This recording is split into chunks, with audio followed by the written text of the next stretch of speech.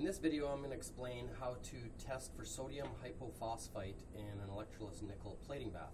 The first thing I do is I start out with a cooled 5 ml sample of electroless nickel plating solution in a 250 Erlenmeyer flask. The next thing I'm going to do is I want to pipette 50 mils of 01N iodine, and I started it. I'm just going to finish off here. We add the 50 mils to the nickel solution, and the iodine will oxidize with the sodium hypophosphite, and 50 mils is actually over what we need.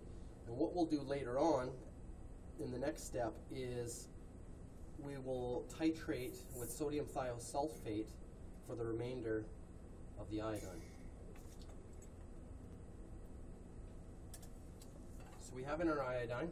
Next we want 6N hydrochloric acid, which I've already pre-measured into this graduated cylinder.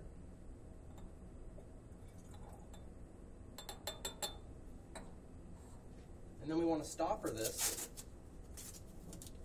I've got tape, not a stopper. And we're going to put it in the dark for 45 minutes, and then to our next step.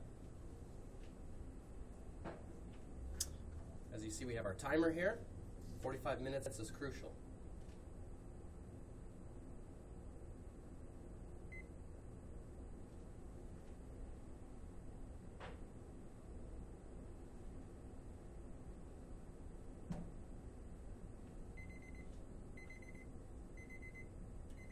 So it's been 45 minutes, and now we're going to take our sample from the dark, and we're going to bring it over to the burette. And again, we added 50 mils of 01N iodine, which oxidized with the sodium hypophosphite, and now I've already zeroed this off. We're going to start slowly adding our 01N sodium thiosulfate. And we want to go from this amber dark color to a clear endpoint.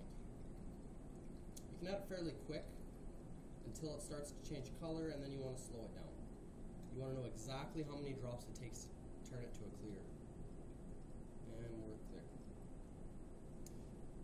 Now you can take the amount of mils that it took, which is 20 mils, 20.2 mils. You're going to take that away from the 50 mils of iodine that you add it into a calculation, and that's going to give you the grams per liter of sodium hypophosphite, or the percentage in the bath of sodium hypophosphite.